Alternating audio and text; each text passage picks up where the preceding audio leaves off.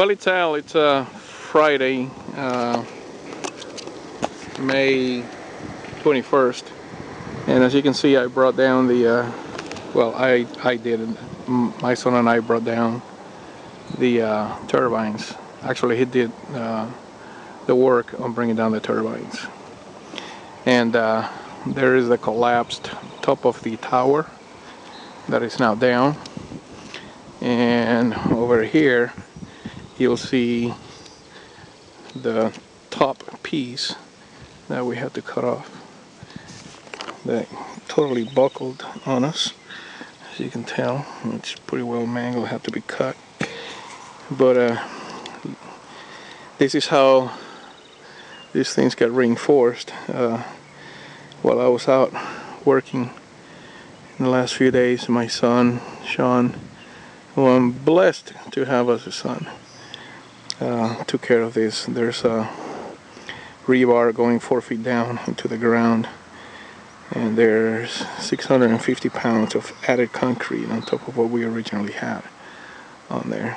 So that's kind of taken care of there.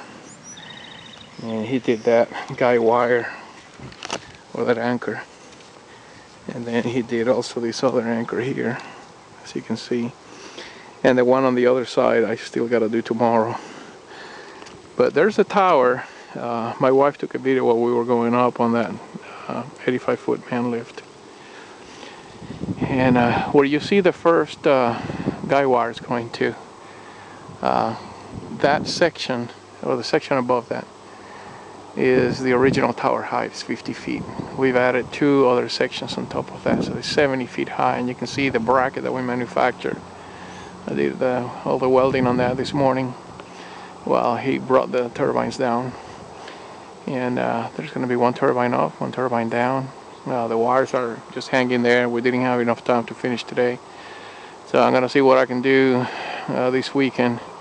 I promised my little boy take him to a water park, so we'll see how much I get done, and then Monday we'll finish it out when Shawn comes back.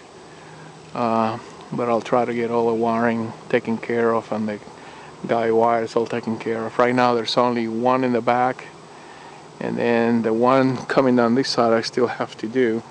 This one has to be totally redone, or not redone, but I gotta bring the wire from the top collar down, and I will show you what we're doing on this end here. This is where I did all the welding this morning for that bracket, one of the original brackets here, and kind of work in progress here. There's a man lift, and then this is my work for tomorrow morning. I gotta dig that up about 6 inches, and you see all the rebar in there. That rebar is gonna go down 4 feet, and we're gonna pour the concrete on there. There's already concrete on there. They're going down 2 feet, but definitely needs more. And you can see there's the 2 guy wires going up onto the tower. She's pretty tall. When we were up there, you could really feel the wind up there. It's amazing how much that extra 20 feet added. So I don't think we're gonna have any issues. And there's the concrete that I gotta pour tomorrow. So that's all gonna work out. I kind of mentioned having this a while back, but I don't know if I ran through it. I still not finished this. That's something else that I gotta finish. All the electrical connections. My main push right now is to get that tower done, get the turbines up, and I gotta resolder or solder all the panels that I do have, and or that I added a couple weeks ago. I still haven't brought them in here, and I'll put the turbines back in service. So I will keep you posted. Do another video tomorrow or Sunday.